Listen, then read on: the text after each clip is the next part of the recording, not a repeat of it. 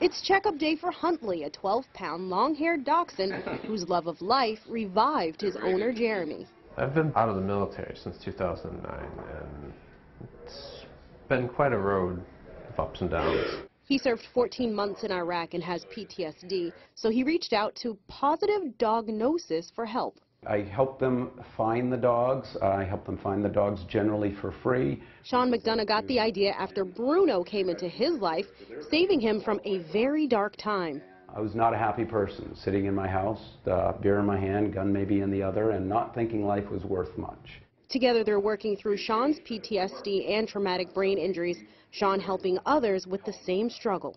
We work holistically with the VA and other providers to make sure the veteran continues with other stuff and hopefully reducing what they're taking for medication over time. He's just a young guy. He also coordinates free basic pet coverage with veterinarians like Chris Lynch of Southern Maine Veterinary Care.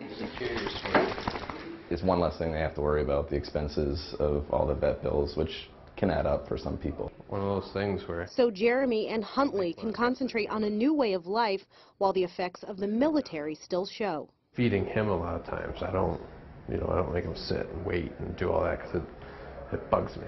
But he's hopeful they'll make it through. He's a huge help, and it's nice to have somebody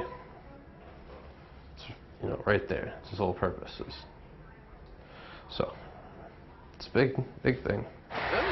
Vets supporting each other every step of the way. In Alfred, Kyle Jones, WMTW News 8.